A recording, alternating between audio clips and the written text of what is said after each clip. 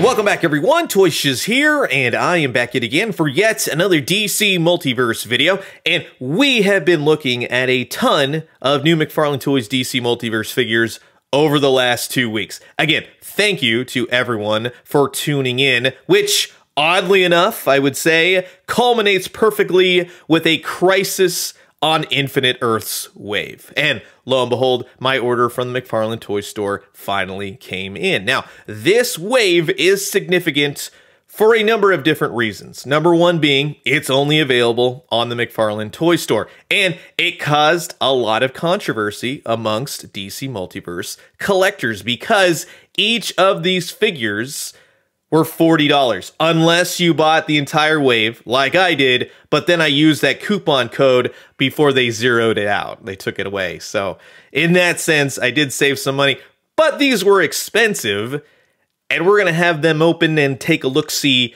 if any of them could warrant that $40 price tag. Because let's be honest, McFarlane Toys, they delve into that retail price of between $20 to $25, you go up towards the $30 for the collectors, and then you have the mega figures for $40. When you bombard people with just, here's your $40 toy, it's going to be the same exact at a $22 toy.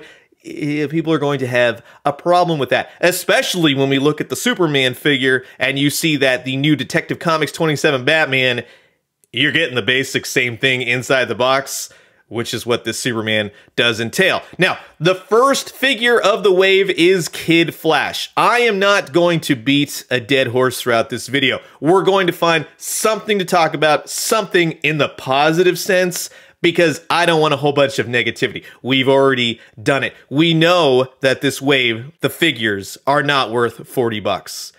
But we'll take a deep dive look with number one, with Kid Flash just being all kinds of wrong in the height and everything else. There's not much in the box. That's another factor of this wave. It will be the same exact style of multiverse packaging. Kid Flash, Crisis on Infinite Earths. On the back side of each one, you'll see all the different parts and pieces, whereas Kid Flash comes with the leg, and then you get to see the Build-A-Figure. I guess we dropped the collect-to-build nature. Now we're just saying Build-A-Figure, but it is the Monitor from Crisis on Infinite Earths. And you get to see all the other characters, Kid Flash, Psycho Pirate, Spectre, and Earth 2 Superman. And speaking of Psycho Pirate, when they first showed this wave, I was jazzed. I go, oh man, Psycho Pirate, that is amazing. He is number 2 out of 4 for the Build-A-Monitor wave. He is the other figure which will have a variant whenever that decides to show up. We know that the Spectre got the Hal Jordan as the Spectre as the variant, which again figures at the $40 price point, then having a rare variant element to it. Ah, come on. That's just driving people insane. Psycho Pirate comes with the torso of the Build-A-Figure Monitor, and we have the Spectre, which was numero uno of this 4-figure wave that I definitely wanted. If I left all the other ones alone, I would have gone for the Spectre. These are all going to be largely repainted figures, reissued in some way, parts and pieces swapped out to create new characters. Spectre makes up number 3 out of 4, and he comes with the head and the cape for the Monitor, which leaves Earth 2 Superman. A very older looking Superman for those not familiar with the story. It is basically the original Superman, but then he aged, which we now have the new DC Universe at the time of the comic book taking place. So it's an alternate version of Superman, but the original. You know what? It's just old Superman. We'll just go with that. 4 out of 4 for Collect to Build the Monitor, and he comes with the arms. So this hopefully will be an absolute blast. At the very least, I can advise you, if you are interested in these characters and you're on the fence, maybe this will help you in your deciding factor. Who knows? But sit back, relax, grab yourself a nice hot cup of coffee. This is a look at the McFarlane Toy Store online exclusive wave, the Crisis on Infinite Earths, the Spectre, Psycho Pirate, Kid Flash, and Earth 2 Superman. Here we go.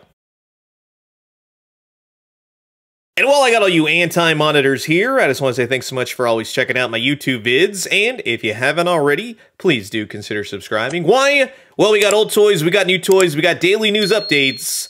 Guarantee you'll find something here that you'll like. So, to kick it off, we have Wally West, aka the Kid Flash. And this one right off the bat is entirely too tall. Oh, also, for that $40 price point. He has 2 different sized fisted hands. One of them is a lot bigger than the other, and it's a different painted plastic, whereas the other one is just red plastic. Don't believe me? Look at him on his hands. One baby hand, one semi-normal hand, which the paint does not line up to. This is a $40 action figure, and this is probably the most egregious thing I've seen in a while from McFarlane Toys. It boggles the mind why you would release this that way. Kid Flash himself, it's just wrong in the sense of he looks like an adult. He needs to be more of a young teen, young adult looking body. The head portrait isn't great. It's a very soft sculpt. It doesn't have that fun, that energy that, let's say, the Monitor has in his face portrait. He's going to be a reuse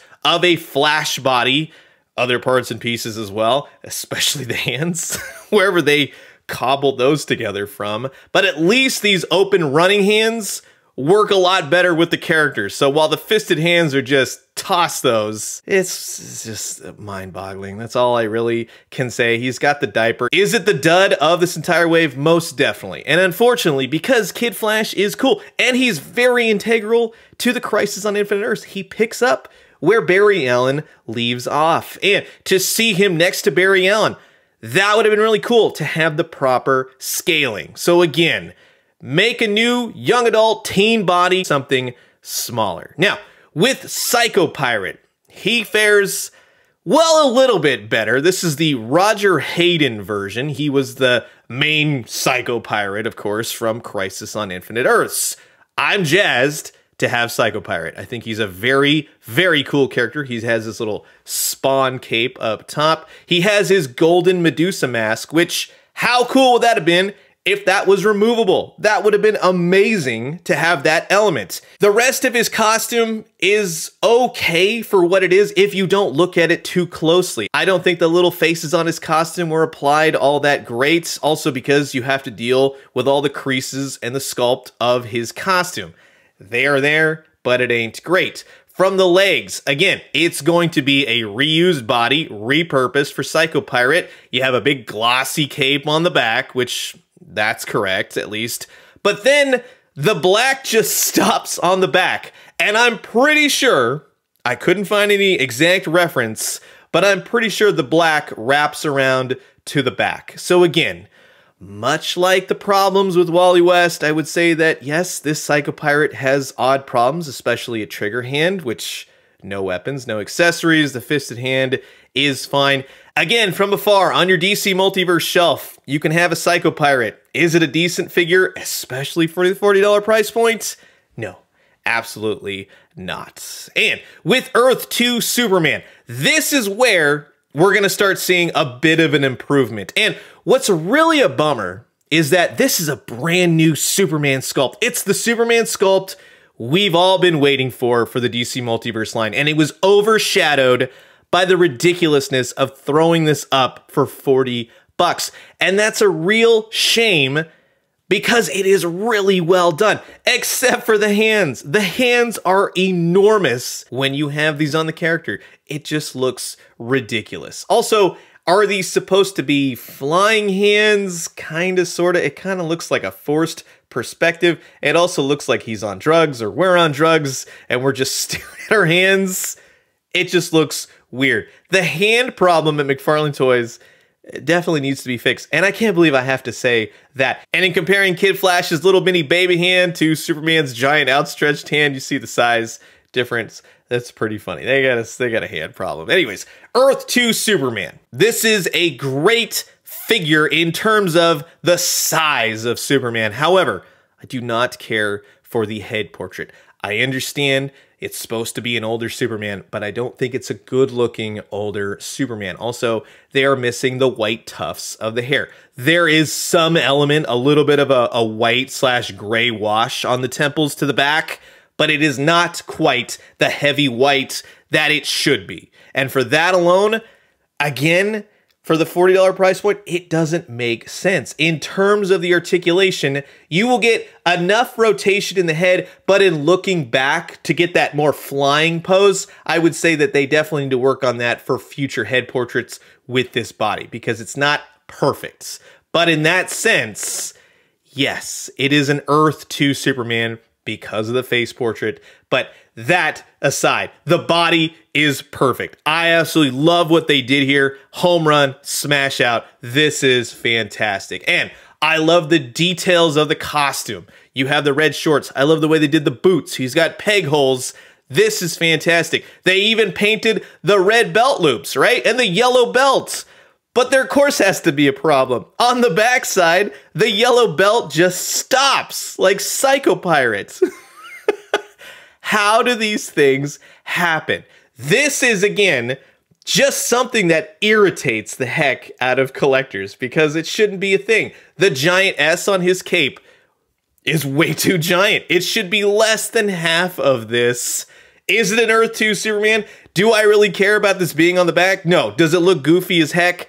It does. It looks ridiculous, but it does have a wired cape. So again, for the body type, for the new sculpt, for the wired cape, you are on the right track. This is a great looking figure, minus the unpainted belts and then minus the not so handsome looking Superman. The articulation, I like what they're doing here, except for that.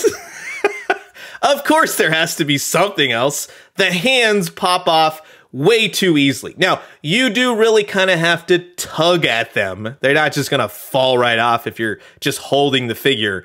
But again, that is something at the price point. Too many. It's stacked way too high at this point for the number of, we'll say, QC issues at this point. Now, the upper diaphragm, the waist, the legs, everything kicks out. He's got double jointed knees. So again, it's going to be the same type of McFarlane Toys articulation. There's nothing new, nothing crazy. But in putting him in a flight stand, getting that wired cape, getting the fisted hands going, it really does look good. And going forward, I can see all the possibilities of some Superman figures that I would love to see on this specific body type. At this point, with McFarlane's DC Multiverse line, we should not see this many QC issues with the line. One or two, maybe here and there, paint, I get it, but there's just way too many guffaws on this one. And with the Spectre, like I said, this was the one that I was really looking forward to. He is going to be a repainted, reissued body of the Martian Manhunter. However, I do feel like they've done more than enough to change this up and really make it the Spectre. So this is Jim Corrigan. I think it looks great. From the boots to the gloves to the cape, I love it. I really do like this figure a lot. Also, I'm a huge Spectre fan. But the cape is very cumbersome, but also at the same time very Spectre. So in that sense, yes, I do dig it. You're going to have that same type of articulation. And check this out, Detective Comics 27 Batman, the little tufts of the glove. That would have been the perfect gloves to have. Not these ones specifically. You have to resculpt them because of the body size, but you get what I'm saying. The legs, the waist, even the little tufts of his pixie boots, whatever you call those things, it looks great. Except for the back. And I know what they're going for here. It's that ethereal, quote-unquote, Kirby Crackle kind of deal with comic books. But unfortunately, with all the weird white spots, it looks like the cape suctioned itself to the figure, and I peeled this off over the years. It's sitting in some box, and that's what happened there. So it doesn't look the greatest. I would say the main problem with this Spectre is the sheer scale. I would say that, yes, for what I think about with the Spectre, he is a little bit too small. Being smaller than Superman, Batman, he should be around their size. And let's not forget that he could be as tall as a planet in all of space and time if he wants to be. However, if you give him a flight stand, get him elevated, it kind of goes out the window and it just looks good with him hovering there and doing all his Spectre things. So out of the figures we've already looked at, Spectre has fared the best. Yes, I would highly recommend if you need any of these figures, 40 bucks.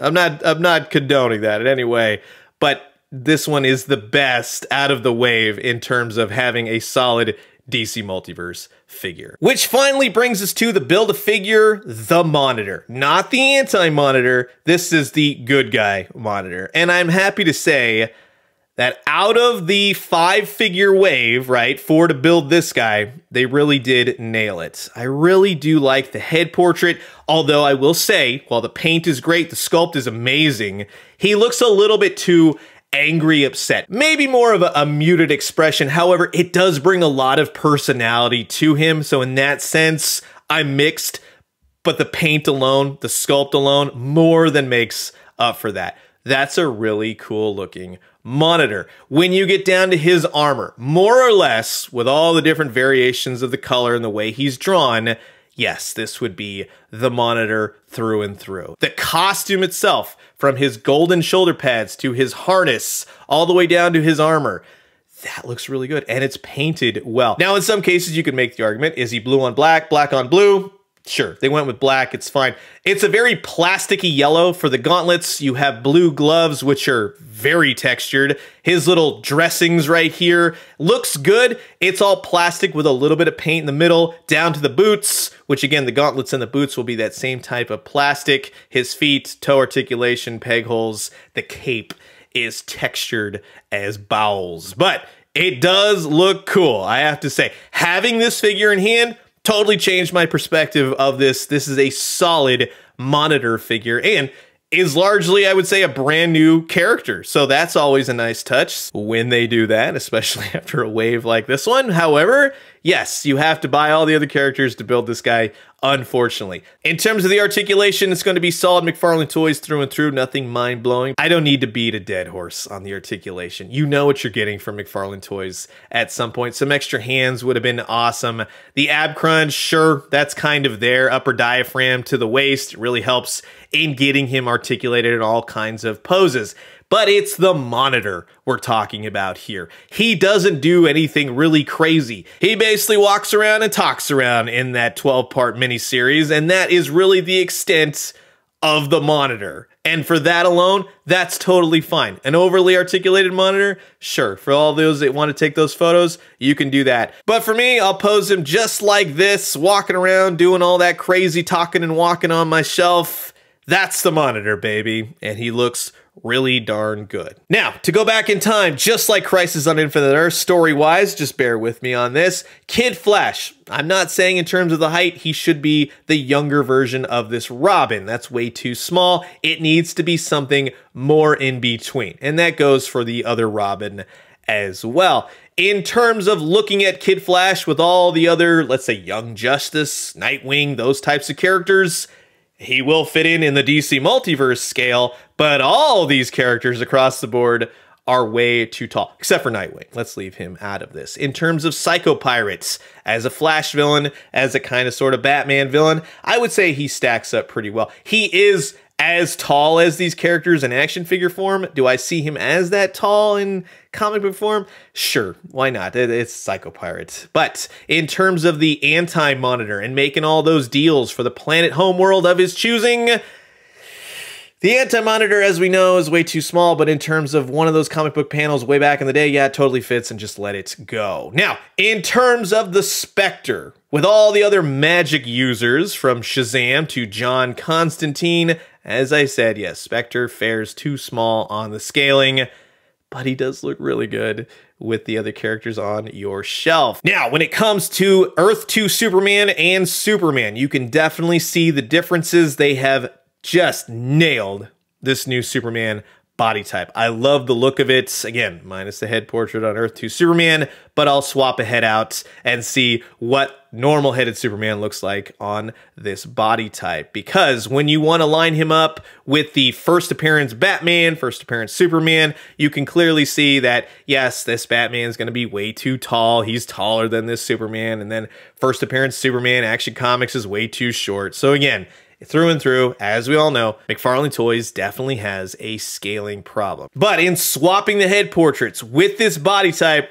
that is solid. That is a home run. I absolutely love the way that that looks. Very All-Star Superman, kind of, sort of. Very Superman for all seasons, kind of, sort of.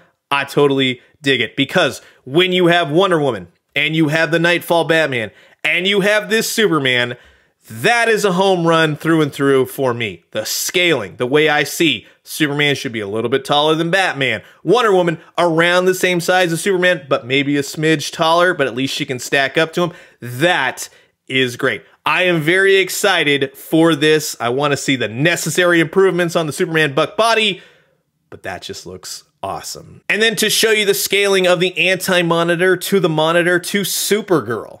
Those all go together fairly well. Again, I would love to see a giant Anti-Monitor, but I really don't think it's in the cards. And when I say I don't think it's in the cards, I'm inadvertently putting it out in the universe that somehow, some way, it does make it into those said cards. And to look at the Monitor with Superman and Flash, he's a little bit taller. I think that that works. I think that that looks pretty good. Again, it brings back all the nostalgia of Crisis on Infinite Earths. That was the artwork that was everywhere when I was a kid. And to see this now on my shelf in this form, it's pretty darn cool. So that will wrap it up for my look at the brand new McFarlane Toys online store exclusive wave, Crisis on Infinite Earths.